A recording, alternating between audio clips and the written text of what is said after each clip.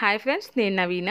Welcome back to తెలుగింటి వంటలు. ఇవాళ వీడియోలో మనము చాలా సింపుల్గా బ్రేక్ఫాస్ట్ రెసిపీగా కేవలం 5 నిమిషాల్లో తయారు చేసుకునేటువంటి బ్రెడ్ టమాటా బ్రేక్ఫాస్ట్ని ఈ విధంగా తయారు చేసుకోవాలో చూద్దాము. ఇది చాలా సింపుల్ అండి, చాలా తక్కువ టైంలో దీన్ని తయారు చేసుకోవచ్చు. టేస్ట్ మాత్రం చాలా బాగుంటుంది. ఇప్పుడు ఆలస్యం చేయకుండా దీన్ని ఏ విధంగా తయారు చేసుకోవాలో చూద్దాం. దీనికోసం ఒక 5 బ్రెడ్ స్లైస్ని తీసుకున్నాను. వీటిని ఈ విధంగా ఎడ్జెస్ని కట్ చేసుకోవాలి. అంటే మనం బ్రౌన్ పార్ట్ మొత్తం కూడా తీసేసుకుందాము. ఇది చాలా సింపుల్ అండి తయారు చేసుకోవడము. చూసారు కదా, ఇలా కట్ చేసుకున్న వాటిని చిన్న పీసెస్గా కట్ చేసుకుందాము. బ్రేక్ఫాస్ట్ తయారు చేయడానికి ఎక్కువ టైం లేని వాళ్ళు, ఆఫీస్కి వెళ్ళే వాళ్ళు చక్కగా ఈజీగా మనం దీన్ని తయారు చేసుకోవచ్చు. టేస్ట్ కూడా చాలా బాగుంటుందండి. తప్పకుండా ఒకసారి ట్రై చేసి చూడండి. చూసారు కదా, ఈ సైజులో మనం పీసెస్లా కట్ చేసుకోవాలి. ఇప్పుడు వీటిని పక్కన పెట్టుకుందాము.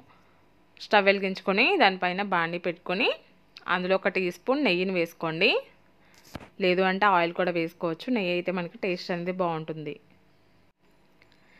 నెయ్యి కాస్త వేడైన తర్వాత ఇందులో కట్ చేసుకున్నటువంటి 1 ఉల్లిపాయ, 2 పచ్చిమిరపకాయలు వేసుకోండి. పొడవుగా కట్ చేసుకోండి ఉల్లిపాయల్ని.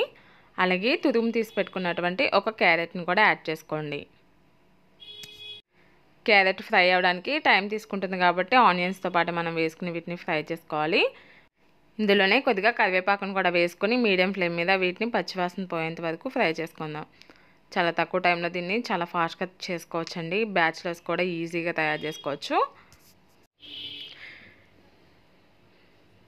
చూసారు కదా, ఇవి ఫ్రై అయిపోయినాయి.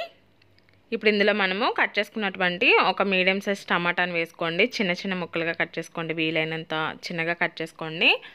టమాటా ఫాస్ట్గా కుక్ అయిపోతుంది కాబట్టి ఒక 1 మినిట్ అయితే సరిపోతుంది. ఇలా వేసుకుని 1 నిమిషం పాటు జస్ట్ ఈ విధంగా మనం కలుపుకుంటూ ఉంటే టమాటా కూడా బాగా సాఫ్ట్ అయిపోయింది. ఇప్పుడు ఇందులో మనము స్పైసెస్ని యాడ్ చేసుకుందాం. కొద్దిగా కారం వేసుకోండి. 1/4 టీ స్పూన్ కంటే కూడా కొంచెం తక్కువ కొంచెం వేసుకోండి. అలాగే 1/4 టీ స్పూను జీలకర్ర పొడి వేసుకోండి. దీనివల్ల టేస్ట్ అనేది బాగుంటుంది. అలాగే డైజెస్ట్ అనేది కూడా బాగుంటుంది. ఇప్పుడు ఇందులో సరిపడినంత సాల్ట్ వేసుకొని ఒకసారి ఇవన్నీ కూడా కలిసేలాగా బాగా కలిపేసుకోండి. ఇలా కలుపుకున్నాం కదా, ఇప్పుడు ఇందులో మనము కట్ చేసి పెట్టుకున్నటువంటి బ్రెడ్ పీసెస్ని వేసుకుందాము. మీరు కావాలంటే బ్రెడ్ని ముందు నెయ్యిలో వేయించుకోవచ్చండి. అలా కూడా వేయించుకోవచ్చు, కొంచెం క్రిస్పీగా ఉంటాయి. బట్ ఈ విధంగా అయితే మనకి ఇంకా ఫాస్ట్గా అయిపోతుంది. టేస్ట్ కూడా బాగుంటుంది.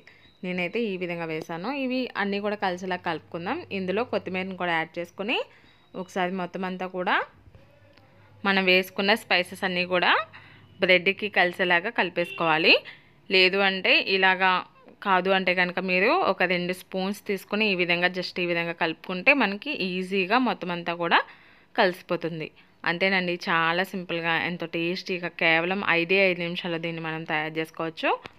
ఈ రెసిపీ కనుక మీకు నచ్చినట్లయితే కనుక తప్పకుండా లైక్ చేయండి. అలాగే మీరు కూడా ట్రై చేయండి. ఎలా వచ్చింది, బాగుందా లేదా అనేది నాకు కామెంట్స్ చేసి తెలియచేయండి.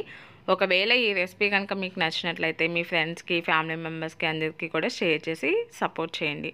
అలాగే మరిన్ని simple and tasty breakfast recipes కోసం తెలుగింటి వంటల్ని తప్పకుండా సబ్స్క్రైబ్ చేసుకోండి.